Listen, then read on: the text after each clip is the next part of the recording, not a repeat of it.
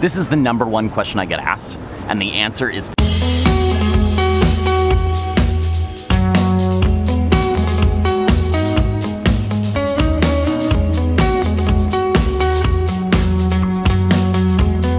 we'll get to the full answer shortly, but first I wanted to give you a few updates about Strange Parts.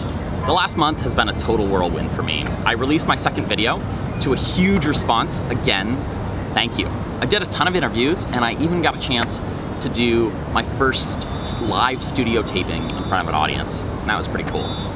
But first, you know what I want to do? What? I want to take a gander over to another part of the studio so we can learn all about drilling into an iPhone. This is cool. All right, let's take a walk down to the fun side of the studio. Oh, I haven't been here in so long. We're here with Scotty Allen. I also did my first YouTube collaboration with China's first YouTuber. Well, I mean, most people that know you as the iPhone guy. Yeah.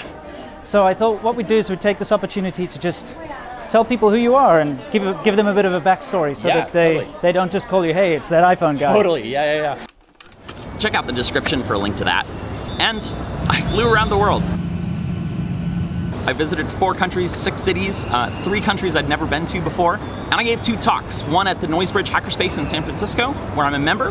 This is a very fast pick-and-place machine. It's a turret pick-and-place machine. And one at the Web Expo conference in Prague. I haven't designed that many circuit boards before, and if you're like me, this looks really intimidating. And I spent a ton of time researching new stories and shooting more video.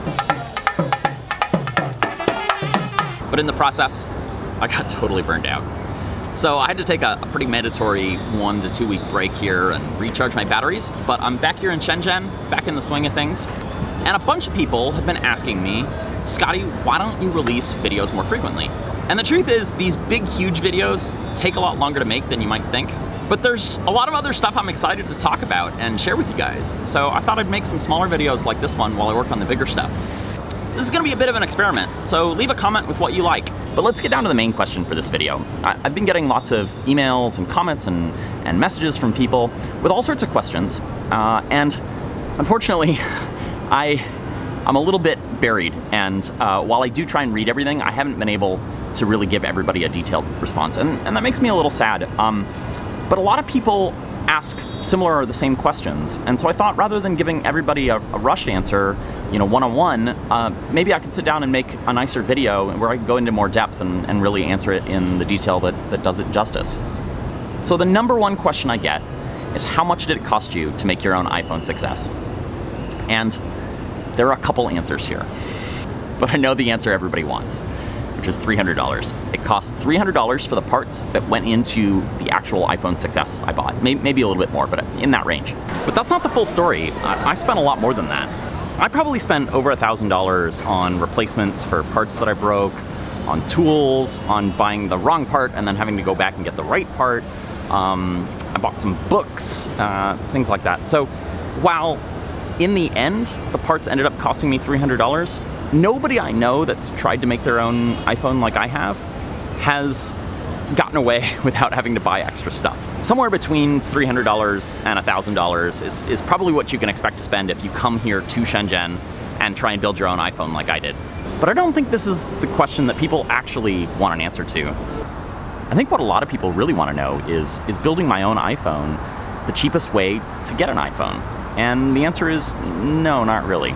And let me give you a little bit more context for why I think that. So this same phone that I built, when I built it, cost $600 new in the Apple Store. But a similar used iPhone would be like $250 to $350. And if you think about it, what I built at the end of the day really is a refurbished used phone. The most important part, the logic board, is a used part that came out of a working phone manufactured by Apple. So, you know, while my phone might look a little bit nicer on the outside than your average used phone, at the end of the day, it really is a used phone. So my recommendation is, if you really want an iPhone and you don't have a lot of money to spend, look for a good used phone. Look for a used phone that's maybe, you know, a couple models behind, you'll be able to inspect it, make sure everything works, and you won't run the risk of breaking a really expensive part like breaking a logic board, which would dramatically increase the cost for you and probably make you really sad. But if you're like me and you really want to understand how the inside of an iPhone works, building an iPhone or repairing an iPhone is a great way to do it. So if that's your motivation, go for it. Now, I've had some people who are trying to build their own iPhones message me and say the one part that they're having a hard time finding is the logic board, which is, really the heart of the phone. It's essentially the motherboard of the phone. And unfortunately, I don't have a ton of great answers here. The people that I buy from aren't really set up to sell online. They only really sell in person. They're very small. They don't speak English. Also, I'm not particularly interested in starting a business around exporting used iPhone parts out of China. The customs issues are pretty tricky there, and it's just not something I'm interested in doing. The best answer I can give you is to look at eBay, but if you've got a better answer than that, go ahead and leave it in the comments.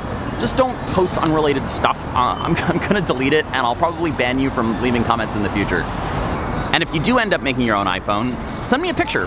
There are links on ways to reach me in the description below. Well, that about does it for this time, guys. I did want to say a huge thank you to everybody that sent me story suggestions and ideas. I've tried to read everything, but I really haven't been able to respond to it all. I'm sorry. Do feel free to keep sending me stuff. I do try and read everything. I have to say, I'm a little bit scared to release this video. It's not a big, huge, epic project like the first two. And so if you like it, show me some love in the comments. And if you've got more questions you'd like me to answer, leave those in the comments as well. I'll read them all. I'm Scotty from Strange Parts. If you want to see more videos like this one, hit that subscribe button down below and stay tuned for more adventures. I'll see you next time.